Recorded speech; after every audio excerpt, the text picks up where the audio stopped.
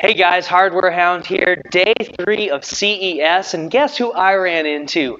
Thermaltake. And you can't ignore this awesome showroom that Thermaltake has going on. So let's start off though with their announcements for CES this year. They have 3 new cases. They have an aluminum series and a steel series. So if you come over here and take a look at this guy, this is a huge roomy case, very professional design, looks excellent. We've got room for radiator install on the side. We have room for 360 millimeter radiators on the top. We have a hard drive cage that can be right here on the top, or a PSU shroud, but the PSU shroud does have a cutout so you can still see the power supply. Come over here to the front of this guy though. Now this is something that kind of surprised me. Look at this aluminum finish. As best as I can describe it, I think this is a matte aluminum finish. I'm so used to seeing everything brushed aluminum that I'm looking at what looks like this kind of matte aluminum, and it looks great. It kind of almost gives this gunmetal look to this thing, and it looks just excellent in person. So they have their aluminum version, but they also have their steel version here that will help, save a little bit on the cost there. And so you can see though, a lot of the layout's the same. The PSU shroud doesn't go quite as far, but we still have lots of room for expansion, water cooling. In fact, if we come down and angle up, you're going to see there is 2 full 200 millimeter fans right there. 200 millimeter fans in the front as well. So that is a ton of airflow potential on this case. And so if we come back here now, you can see here when we get to the A700, now this is the big Mac Daddy of the cases, but yeah, we could do all kinds of expansion. You can see, I mean, come over here, these front, there's 2 200 millimeter fans right here in the front, and then look, there's 2 in the top as well. And look at how they just look small in comparison. This case is huge. So yeah, I mean, you're talking EATX style motherboard. You got a PSU cover, but you still have all this open room here for reservoirs and insulation. This guy is looking to me a little bit like a custom water cooler's dream right there. So man, tons of room. Oh, right, and that was the big one. Come back in here. Let's look at the back of that. Look at that bracket where the GPU is mounted.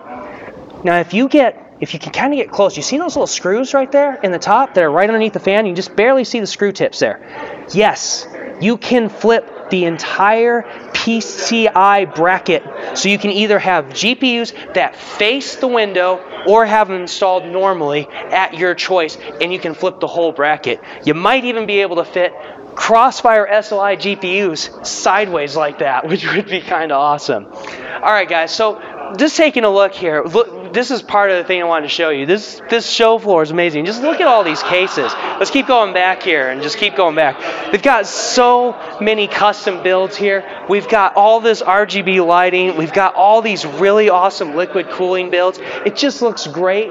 We have a mod over here. This is one of their smaller display case builds. You can see it's been painted. It looks really cool. You just look at all their cases that they were showing off. This has just been a lot of fun to see, and this is the kind of stuff that's so great to go to a show floor. So when you get to see all these cool custom PCs that you normally don't ever get to see except in pictures, and yet here I am standing right next to them, and it's really cool. Okay, so a lot of this is stuff they've already released, but we need to get to a really big announcement that Thermaltake has. So I'm going to squeeze in here real quick. Custom water-cooled RAM RGB acrylic. Look at that, guys. I know. Is this just like completely over the top? But yeah, look at, you've got 2 plugs here. You can actually put you can attach their RAM kit to the custom loop and have liquid cooling going to the RAM. Is it over the top? Is it insane? Is it ridiculous? Yes. Do I love it? Of course I do. But here's the key about this. Thermaltake isn't just putting the RAM out there with the block on the top. They actually have a RAM kit. So this right here is Thermaltake's new RAM kit that is compatible with the liquid cooling bracket here. They're going to be starting out with kits that are at 3,200 megahertz, and I want to double check and make sure of that. And that 3,200 megahertz is really just a great sweet spot. We're talking some good performance, but nice cost efficiency as well. And if you guys have followed my channel, you know I've done the benchmarks, I've done the testing. Boosting your RAM speed to over 4,000 megahertz isn't going to net you any noticeable frames per second in gaming. So this is a great choice, I believe, from Thermaltake. Now, the liquid cooling is going to work so that the heat dissipates into the aluminum heat spreaders, and then it's going to have a cold plate that's going to be connected to the top of the RAM, and so that the heat can spread to that cold plate and then go out to the liquid. So it'll be interesting to see what kind of performance that gives. But it's DDR4, guys. I mean, are we really worried that much about it, or are we worried about how it looks? Because take a look at this sample build. It just looks great. It kind of adds a lot of extra to the build, especially if you're into custom liquid cooling. You can have these blocks on the RAM that then goes to your CPU, or if you have like a mono block, then you would have RAM and a mono block here as part of your loop, and it would look really cool. Now, guys, I don't know why, but a lot of you guys still use the FX 8350. And I'm thinking, well, Ryzen's so affordable. But no, there's a lot of you guys that are buying that chip, overclocking it, having fun. Well, you've got some DDR3 RAM, and what do you probably notice? If you have any RGB at all in your case, you can't find DDR3 RGB RAM. Thermaltake is coming to the rescue. If you want to add RGB lighting to your RAM and you don't have RGB RAM, or if you have DDR4 kits that you don't want to pay money to upgrade but would like to light them up, they have an RGB bracket to add that color, and you can add that lighting too. And you can do color spectrums like this, or you can do solid colors. It's addressable RGB like everything has been lately. And so, yeah, gives you an option without having to buy an entire new RAM kit. Of course, you know I love that. That's awesome. But hey, you know, for those of you that could use that, that might be a great way to add that little extra to your rig.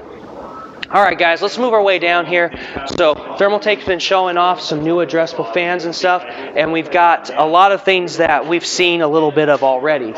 But we got to get to one more thing, and we'll get to, well, two more things. So we'll get there just a second. So guys, I love to show off my power supply. I like to cable manage it so that it looks great, and I like it to be shown. But as you all know, the sides of power supplies are usually ugly because there's nothing there. And so we have some RGB rings on the fans, RGB fans in power supplies, but hey, if you have that power supply upside down in your case, you can't see it. If the PSU cover is covering it, you can't see it. And if it's got an ugly label on the side, then does it really matter?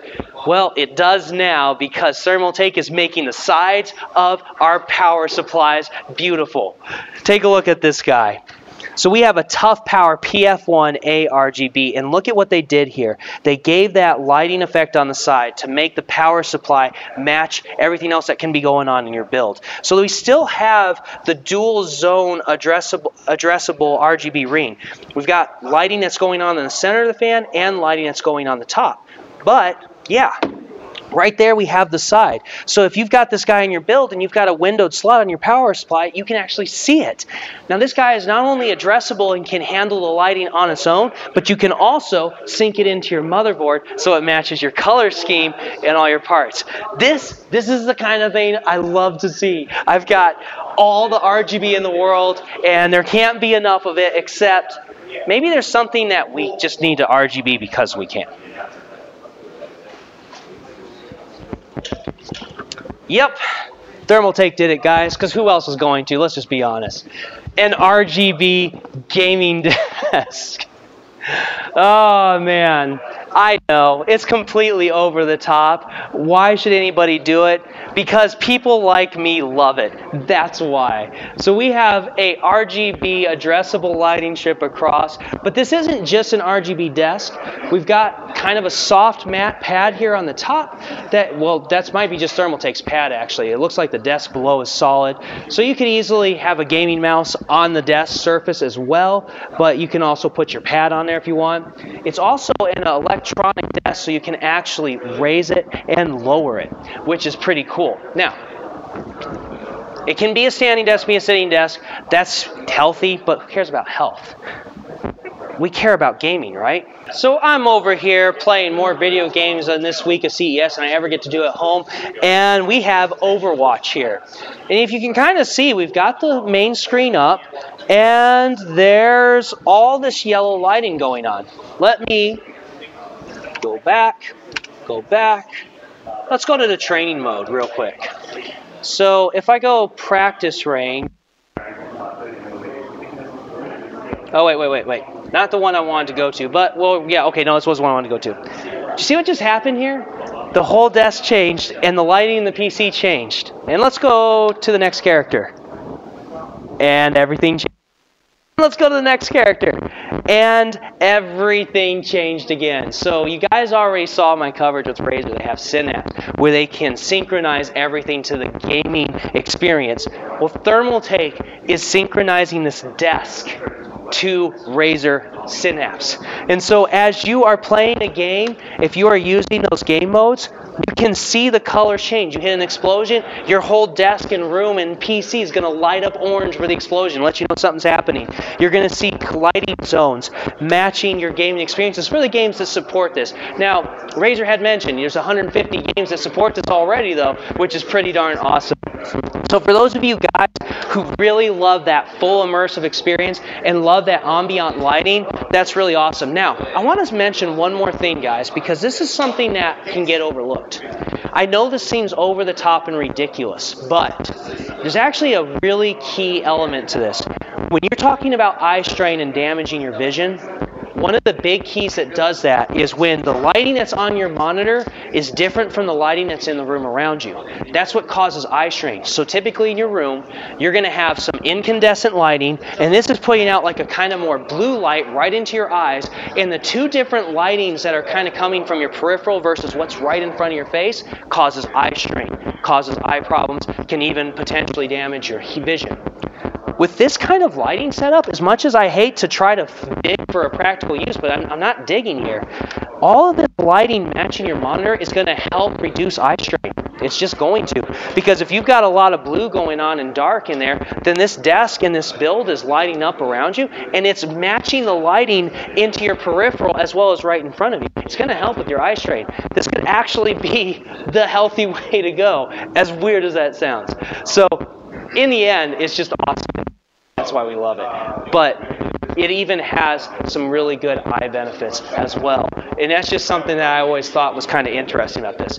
All right, guys, that's everything I've got for Thermaltake for now.